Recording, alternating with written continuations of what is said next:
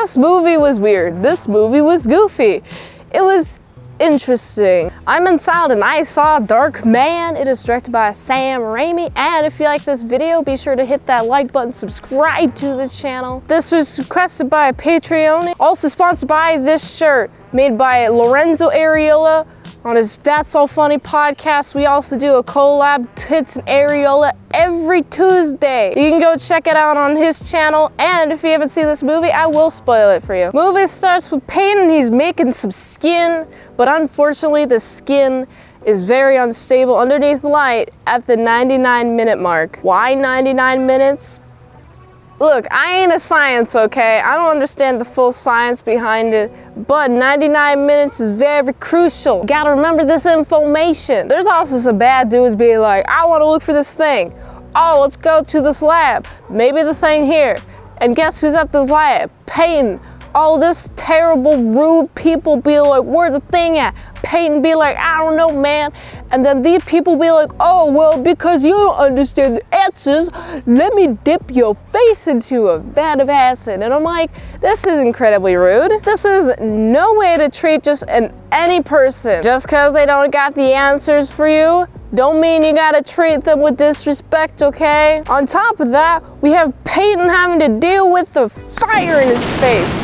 Ooh, he was about to stop that fire, but nothing stops his fire and his body gets torched. He's in the hospital. His lovely fiance is like, oh, he's dead. Ah, I'm not even gonna go check on him. I'm gonna just go to his funeral and let the cops do whatever they want and do all the investigation that they want, because they're so amazing and good at their job that they totally didn't notice Peyton slipping, by the way, because actually they suck and didn't catch Peyton, and everyone sucks for not even trying to attempt to look for Peyton. I think this movie is ultimately about how Peyton is not loved and no one loves Peyton, and he has to reconcile with that. He's all bandaged up, he's all bloodied up, and he no look good. He don't look no good. He kind of looks a little off. Maybe it's the vat of acid that did it, or maybe it's the 3rd and 4th degree burns all over his body. And the medical procedure to make sure he doesn't feel any of it is a little bit sketchy. I'm no doctor, I'm no science. It seems that cutting a nerve pathway to get rid of all pain is a double-edged sword. I mean, there's the fact that you can't feel pain at all, which when I was a lot younger, I was hoping that I would have that superpower and not be able to feel any pain, because I thought pain was very pesky and annoying. But as an adult, I understand pain. It's supposed to tell you that, yo, we got a broken leg, don't step on your broken leg, okay? But Peyton don't got that. So he can just endure all pain and not have to deal with any consequences, even if he does actually have to deal with it, like having a permanently broken leg. He doesn't know that he has a permanently broken leg, so does it really matter? I felt really sad when Peyton didn't get to talk to the lady friend. He's just running through the rain, and during the night is like, hey, let me touch you unprovoked. Hey, it's me. Hey, it's me. Of course she's going to be very upset. Maybe you should go to her when she's not in the dark, not alone, not in a rainy day. Stop that. Stop being creepy. Of course he's sad. What else is he gonna do? He's living on the streets? Will he turn to a life of vigilante justice? I mean, he'll help out in whatever way that he can, but it doesn't seem like his ultimate goal and intention is to save anyone, really. It's just to survive and be with this girl. Still haven't forgotten about the thing that they came for at the very beginning, that they pestered Peyton about. Why Peyton is even like this at all.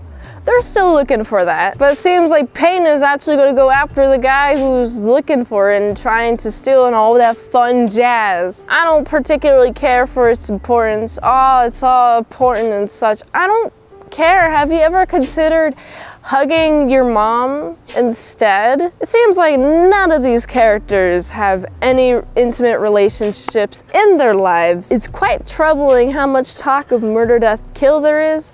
But Peyton's the type to be like, okay, I know how violent I am now. I know how vicious I can be. I gotta stay away from my chick, or else I'm going to be mean and vicious and violent towards her, which I admire about his character. This guy is contemplating, oh, I have to stop seeing her because I'm afraid I'm gonna hurt her. You don't have any self-control, guy. You don't have enough self-control to not hurt her. How about instead you enjoy your life with her? Oh, disfigurement. She's not gonna like me when she sees my face boiling. And I have to wear the mask on it for 99 minutes and have a whole timer, have a whole watch, and not even paying attention to her. Try to even have a remotely a nice life with her for 2 days.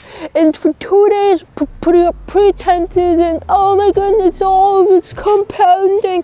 What will I do? Peyton just ultimately wants to be with the chick. And then when Peyton finally gets up to her with no face mask whatsoever, that chick be like, I don't want to do it, stay away. And then like he's off on his own, and then she's like, oh, well actually I don't want to be with you again. But this is the coolest ending line that I've ever seen. I am Darkman. Hear me roar. Right, that's literally the last line. For real, I am not lying or making that up. This movie was weird. This movie was goofy.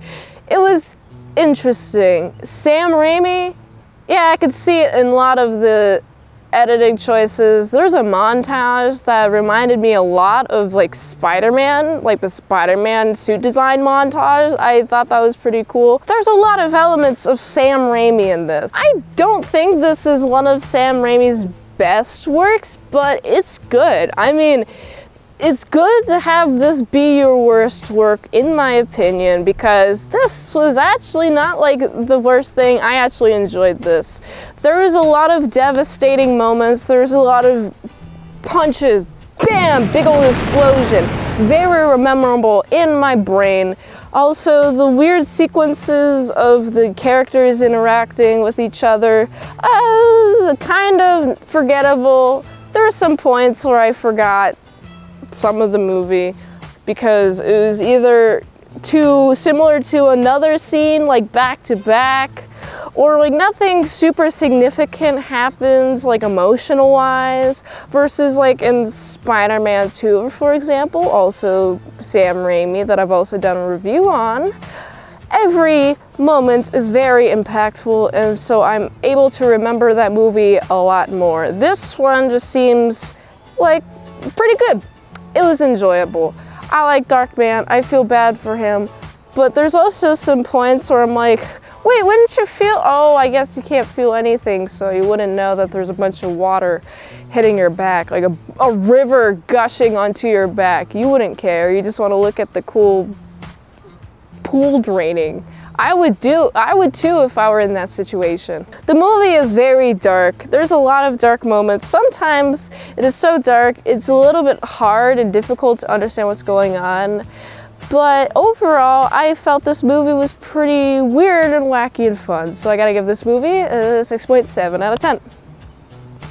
If you like this review, watch another one. YouTube really likes that. You can also like, comment, subscribe, share this video with everyone. You know, the ultimate goal of this channel is for me to become an expert movie reviewer. So if I haven't reviewed on a channel, there's a chance I haven't even seen it at all. If you'd like to request a movie in the comments below, you can do that. You can fast track a movie review at patreon.com/ASEPresents. $20 a month for one movie review per 1 month. $3 a month, how to draw Pokemon tutorials. Posted early and first, all at patreon.com/ASEPresents.